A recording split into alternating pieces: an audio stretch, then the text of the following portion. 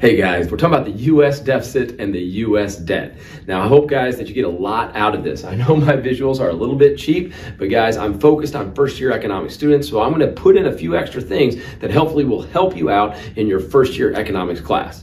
Well, let's start off with what is a deficit. And in this video, guys, we're focused on the United States. That's going to be our domestic country. So we're talking about the U.S. government deficit. What is a government deficit? And specifically, we're going to be talking about the U.S. government deficit.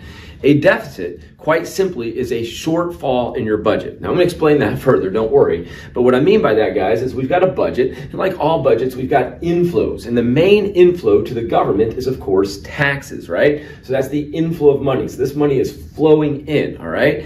And we've got outflows, okay? Expenditures, you might say. I like the word outflows, okay? Two major types of outflows: government purchases.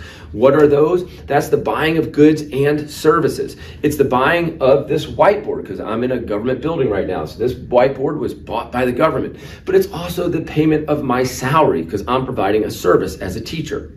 So we've got government purchases, buying of goods and services, and then we've got transfer payments, okay? When we just transfer money from taxpayers to recipients. That could be in the form of Social Security or unemployment compensation or many other transfers that we have there where we just transfer money. I like the term transfer payments. A lot of people just call these government transfers, same thing. So those are our two major types of obligations that we have. We have passed legislation. It's so important that students understand this is legislation that has been passed. This is now law that we have to kind of spend this money right here, okay? And what is the money that's coming in? Taxes.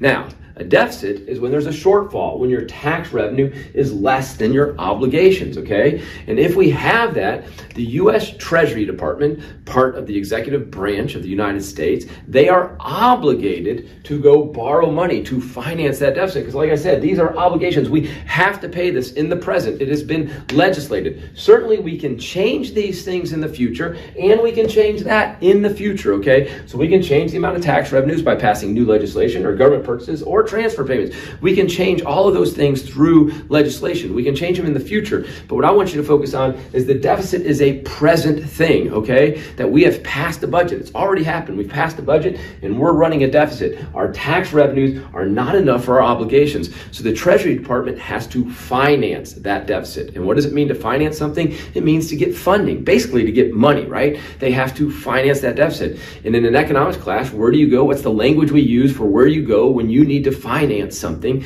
You go to the financial market. So we go to the financial markets, and the government is going to borrow in those financial markets, which, by the way, is going to drive interest rates up. So when they go borrow money, when the government enters those financial markets to borrow this money, that drives the price of money up because they're basically demanding money, which we call demanding loanable funds, which, guys, has detrimental effects on business investment because business investment is sensitive to the interest rate. And when those interest rates go up, businesses will do less investment, okay? So again, the deficit, a shortfall in the budget. When you have more spending obligations, more outlays legislated than you have tax revenues coming in.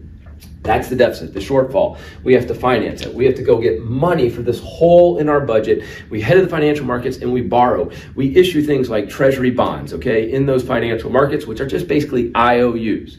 Now, deficits and debt. Deficits is a flow, okay? That's a generic term, okay? And then we also have stock. Here's something that a lot of students kind of understand, is there's the amount of carbon we're emitting every single year. That is the flow of carbon into the atmosphere. But there's also a stock of carbon already in the atmosphere. That's how much we already have out there. That deficit, that amount, or not, sorry, that flow, that amount of carbon we're emitting every single year is adding to that stock of carbon that's in the atmosphere. Same thing here, right? Stocks and flows. So the deficit is a flow, right? It's adding to our debt. The debt is a stock, okay? Now I've got a bathtub. That's what this is supposed to be. So I've got the water coming out of the faucet. Again, that's the flow. That's the deficit. And by the way, in 2022, our deficit was $1.5 trillion.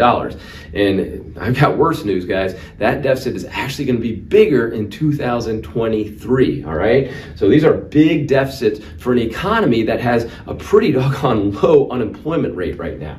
But anyhow, So we've got 1.4 as our deficit. Our U.S. debt in total is about $33 trillion, $33 trillion.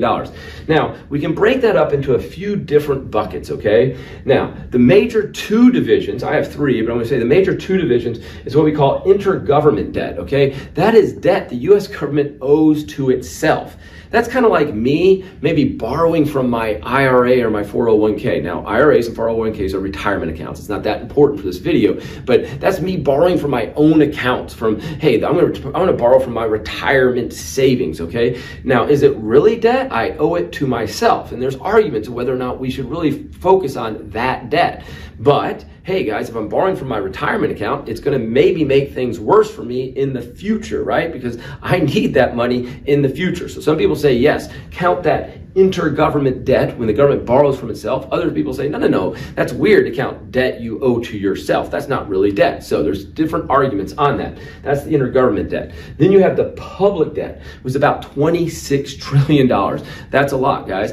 And by the way, this $26 trillion, we have about 1.2 of that owned by the Chinese, another 1-something trillion of that owned by the Japanese, and then a bunch of other countries own a lot of that debt. But guys, the majority of that debt is actually not owned by other countries. It's not debt owed to foreigners, okay? About only 6 trillion, and that's actually not what that 6 is. So about this 26 trillion, about 6 trillion of it is owned by foreigners, okay? So a lot of that is owned to banks and businesses and individuals and pension funds right here in the United States, which is still important because those people very much want to get paid, all right? So again, 26 trillion from here to here, guys, is what we call our public debt.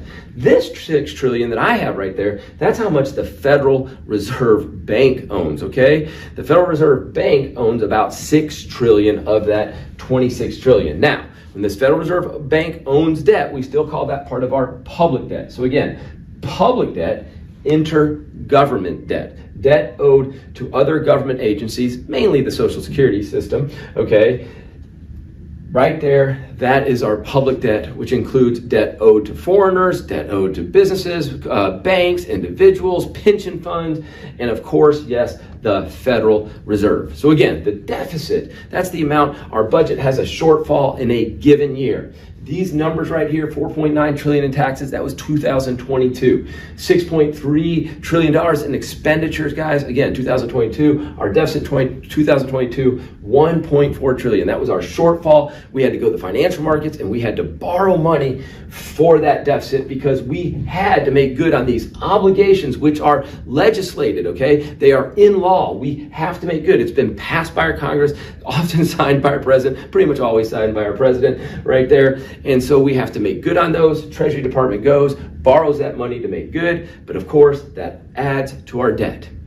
Hope that makes sense to you. We'll see you in the next video.